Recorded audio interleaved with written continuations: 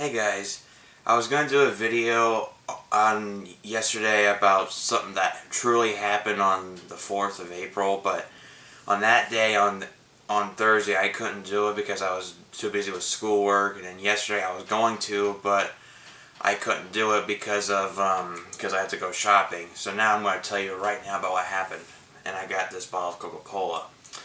So on the 4th of April, one of the most beloved critics died, which is Roger Ebert, 70 years old, after battling thyroid, the cancer in his thyroid gland, because that's why he couldn't talk.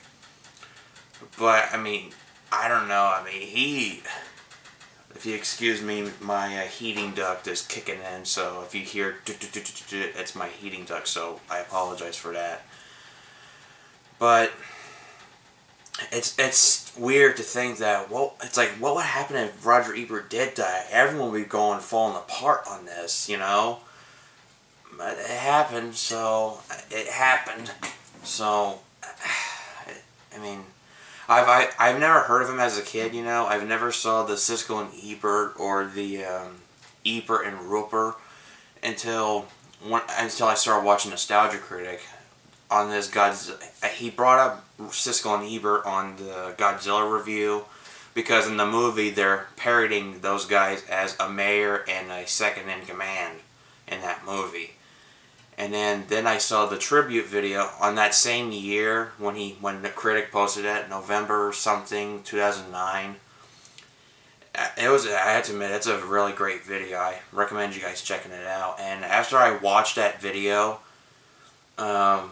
before that, he did North, that movie, and then he talked about Gene Siskel and Roger Ebert, the review of their review on it. So here's the thing, though. After I saw a critic's review of North on the first day it came out on May something 2009, I think it's what it was, or it was June something 2009. After I saw that critic's review of it, I had to go see Siskel and Ebert's review on it, and it is really great, guys. I mean, I still watch that to this day. And then I saw the tribute video in November 2009, and that's a great video. And I started watching more of the Siskel and Ebert. I'm still watching some of it because I'm still trying to catch up on it. And I saw bits and pieces of Ebert and Roper, but I'm starting to watch that. I mean, I don't know what to say. He is just a great critic, and I respect him for that. Even though some of the movies that I think are god-awful, he'll give good reviews on, but I'm not going to hate him on him because of his opinion on him. I mean, everyone's entitled to their opinions on it. Like, for me, I really dislike that fucking prequel to The Thing. He gave the same rating to the original The Thing, the John Carpenter's Thing, 2.5 stars out of 4. And I'm not going to hate him on that because of his rating. That's why I hate about it. People, they hate other people because they talk crap about it. That's just fucking ridiculous. Fucking ridiculous. It is. So, and I heard news about Ebert being dead on the Cinema Snob's website. He's got this like 5-paragraph or 6-paragraph about how he was I think one part he talked about how the Cinema Snob was kind of like parodying Roger Ebert. I've seen the whole thing. I can't barely remember. So, I mean, it's a great read from Brad. It's a really good paragraph. And I'm going to put a link down there in the description so you guys can take a look and see. And I was wishing that I could see Roger Ebert. And I really wanted to meet the guy.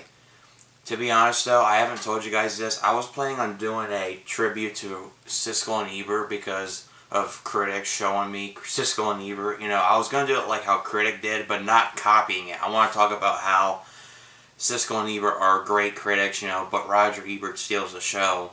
And I was going to take the video and just send it to Roger Ebert's Twitter so I could show him that this is my gratitude to him. Well, apparently he's dead, so that's not going to happen. So, yeah, I mean, Roger Ebert, you are a fantastic critic, and we will all miss you. We will all miss you, buddy. So, If you guys want to see more of him, I highly recommend just Googling up Roger Ebert, or better yet, watch the Siskel and Ebert videos, or watch the Ebert and Roper videos. I mean, he's just a great critic, and no one can be better than him. So right now, the only person I'm going to hope for to see reviews on every movie that I see is Richard Roper, because I think Richard Roper is a good critic too. So that's about it, and Roger Ebert, this is for you. So thanks for watching, and I will see you guys next time.